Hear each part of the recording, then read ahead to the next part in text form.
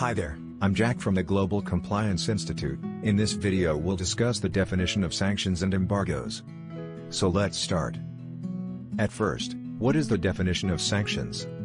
The Charter of the United Nations does not expressly define sanctions, but Article 41 is generally understood as providing a definition, which state that sanctions are the measures not involving the use of armed force, including a complete or partial interruption of economic relations.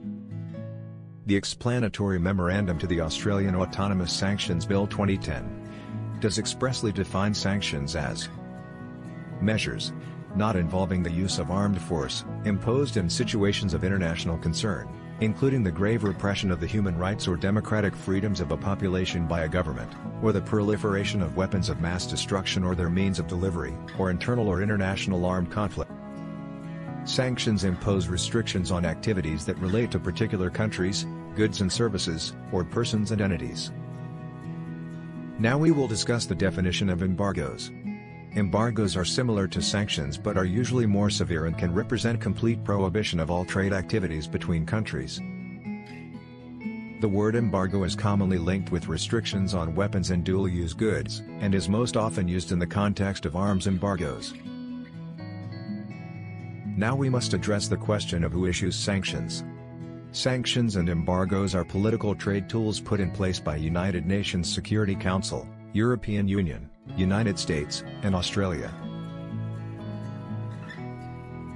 Firstly, we will discuss the United Nations imposed sanctions. The Security Council sanctions have taken a number of different forms, in pursuit of a variety of goals. The measures have ranged from comprehensive economic and trade sanctions, to more targeted measures such as arms embargoes, travel bans, and financial or commodity restrictions. The Security Council has applied sanctions to support peaceful transitions, deter non-constitutional changes, constrain terrorism, protect human rights and promote non-proliferation. To enact a UN sanctions resolution, an affirmative vote, of at least 9 of the 15 members, including countries who have the veto right, China, France, Russia, the United Kingdom, and the United States, should occur.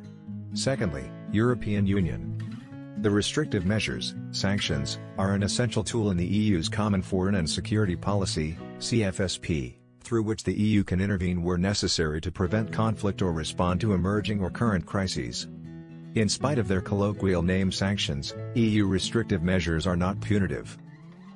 EU sanctions are a foreign policy tool, so it inherently has an effect on non-EU countries. The EU sanctions impose binding obligations only on EU nationals, or persons located in the EU. Thirdly, the United States. The Office of Foreign Assets Control, OFAC, of the U.S. Department of the Treasury, administers and enforces economic and trade sanctions, based on U.S. foreign policy and national security goals against targeted foreign countries and regimes, terrorists, international narcotics traffickers, those engaged in activities related to the proliferation of weapons of mass destruction, and other threats to the national security, foreign policy or economy of the United States. Fourthly, Australia. Australia implements United Nations Security Council, UNSC, sanctions regimes, and Australian autonomous sanctions regimes. The Australian government has decided to implement Australian autonomous sanctions regimes as a matter of Australian foreign policy.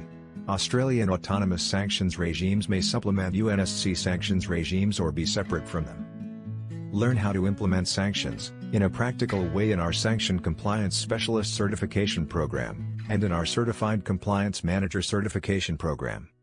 Visit www.gci-ccm.org.